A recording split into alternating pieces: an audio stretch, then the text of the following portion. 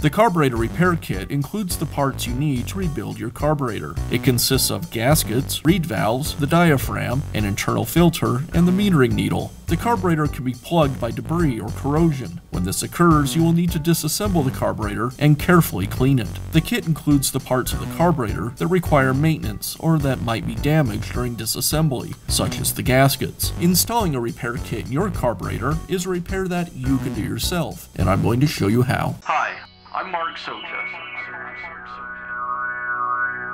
Do-it-yourself repairs like these are easier than you might think.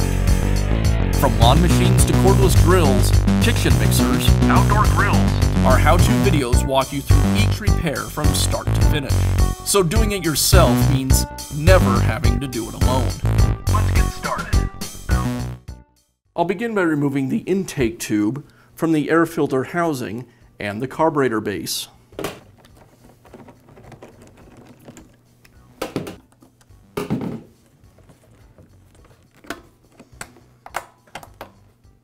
Now remove the screws that secure the base and the carburetor.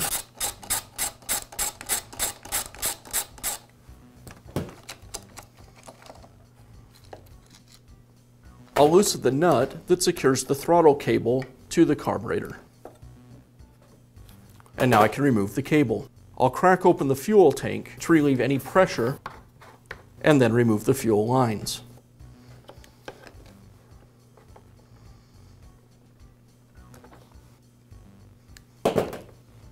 With the carburetor removed from the engine, now I can begin disassembling it. Two things you'll want to do first. The first one is to clean it using some brake cleaner. You'll want to get the majority of the debris off the carburetor body so you don't get it on the internal parts. Next, I like to take a scratch awl and just make a small mark on both the throttle body and the carburetor body. This is helpful when I go to reassemble it to make sure I get everything aligned properly. Now I can begin disassembling the carburetor. I'll remove the 4 screws that secure the purge bulb, as well as the lower components of the carburetor.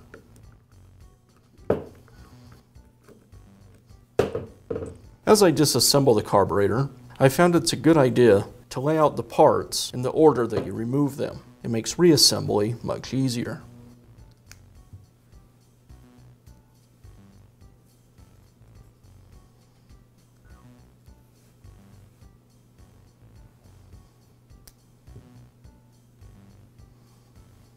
This piece has the metering needle. I'll remove the screw to remove the metering needle.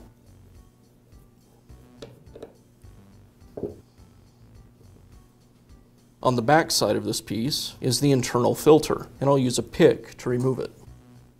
Now on the main carburetor body, I'll remove the O-ring seal and the screws that secure the throttle body.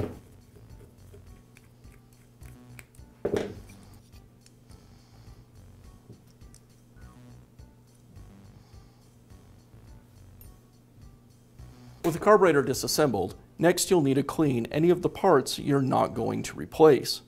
So the body, bracket, throttle body, as well as the other internal parts. There's a couple ways you can clean it.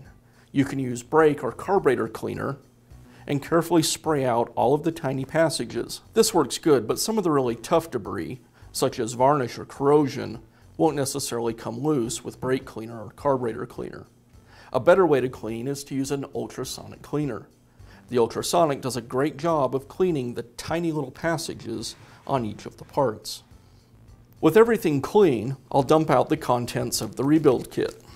You'll notice right off there's many more parts in the kit than you find in the carburetor. That's because the kits are used on multiple models of carburetor. So the first thing I'll do is separate out the components. I have reed valves and gaskets, the diaphragm, another style of diaphragm that obviously wasn't used in our carburetor. Once I have everything separated out, I'll begin to compare parts and replace the old parts for new. I'll start with the diaphragm gasket.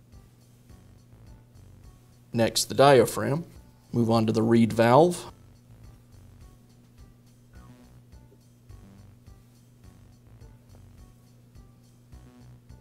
The reed valve gasket, the metering needle, as well as its spring and hinge, the internal filter, the metering needle lever, the carburetor gasket, and it looks like that's all the parts. Now I can begin reassembling the carburetor. First, the throttle body, and I'll align the two marks that I made earlier, the bracket, and I'll secure the throttle body with the screws. I'll install the new gasket from the kit.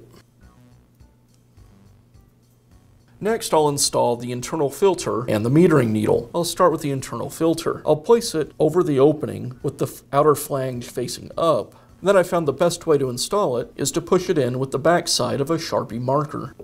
Now install the metering needle. I'll pre-install the hinge pin into the lever, hang the metering needle from the lever, and place the spring inside the base. Then I'll align this assembly with the base, and once it's in place, I'll secure it with the screw.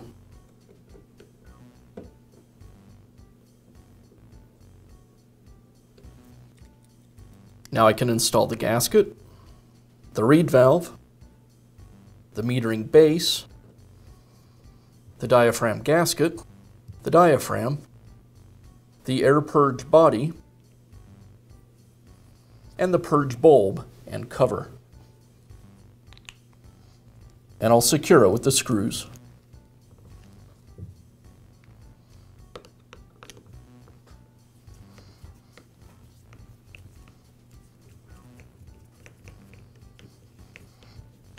Now I can reinstall the carburetor. As I install the carburetor, I'll need to identify which of the nipples is the incoming and which is the purge side. To do that, I'll place my finger over each of them and prime the carburetor. With this nipple, as I prime the carburetor, it's stiff and no air is passing through. I'll plug the other side. Now when I prime, you'll see the primer bulb doesn't want to return and a vacuum is formed at my finger.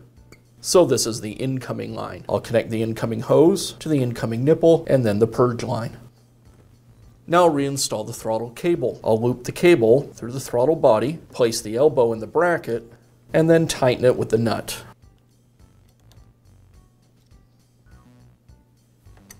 And now I'll secure the carburetor and the air filter base back to the engine.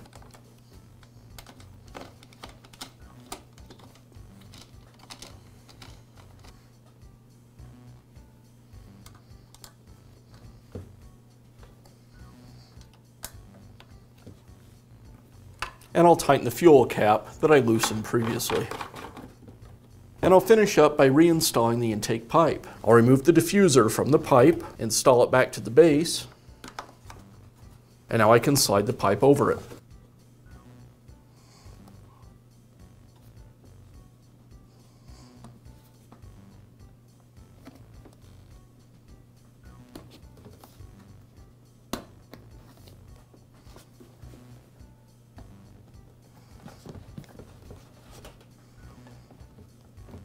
And once the pipe's in place, I'll tighten both the clamps.